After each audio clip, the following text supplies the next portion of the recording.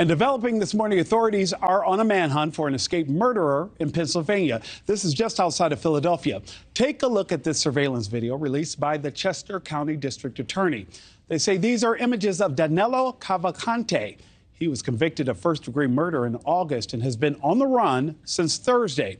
He was spotted about a mile from the prison, police calling him extremely dangerous, telling people in the area to lock their doors. Dre Clark is following the latest this morning for us. And Dre, you and I have talked about this before. We're often used to police saying, hey, there's a guy on the run, just stay away from him. But this time they're really raising the threat level.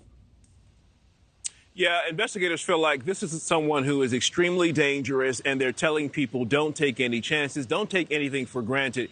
Keep your doors and windows locked and your cell phone close by in the event you should see him or hear something near your home out of the ordinary. Because, again, they say this man they're looking for is depraved and extremely dangerous. And certainly for people who live near that Pennsylvania prison where he escaped, the last 4 days and nights have been full of anxiety and fear because police say this escaped convict is desperate to remain free, and he also has a very violent past that includes murder. This is the most recent image of escaped prisoner Danelo Cavalcante. The grainy video captured on a home surveillance camera early Saturday morning, not long after someone else reported an attempted burglary in the same area.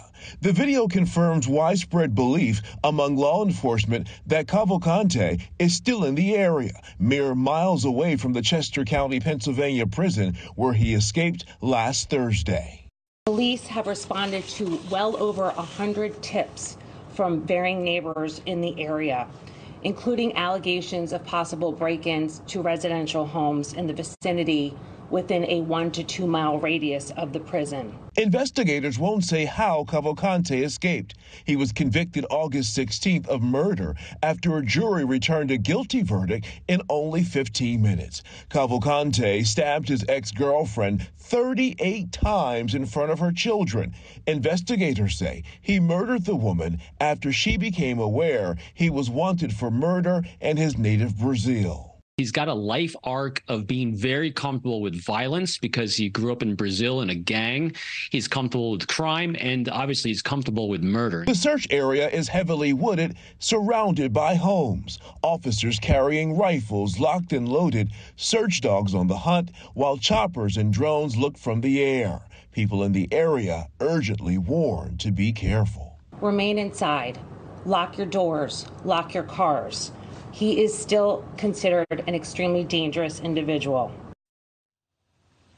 And the district attorney, whom you just heard from, says she does not believe that Cavalcante had any type of help coming from inside the prison to help him make that escape. But they also, again, aren't going into any details about how exactly he went free. Also, in that surveillance video released over the weekend, Cavalcante was carrying a backpack. Investigators say they don't know where he got that backpack from, and nor do they know what's inside of it. One other detail they're mentioning about him is that he's a short guy, only about 5 feet tall, but nonetheless, he's short, but extremely dangerous. Thank you for watching. Go to newsnationnow.com to find NewsNation on your television provider. And don't forget to click the red subscribe button below to get more of NewsNation's fact-driven, unbiased coverage.